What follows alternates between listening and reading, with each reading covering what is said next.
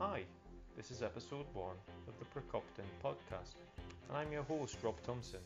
In this series of Stoic podcasts, I attempt to translate the moral letters written by Seneca into modern English. Alright, let's get started. Letter 1. Don't waste time. How we use the time when we are alive is the only thing that belongs to us, and using this limited amount of time well is the most important thing we can do. Time is not ours as such. The difference between the time we have or don't is not the same as, say, the money we have or don't. The amount of money you have fluctuates.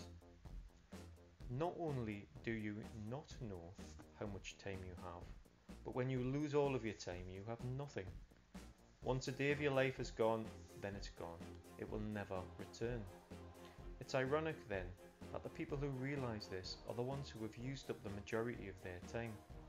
These people have used their experience to decide that it was the thing that they should have valued the most. People who think they have lots of time left tend not to have this insight. They believe that death is a distant insight, but death simply means to lose your life, and this happens continuously. Take care.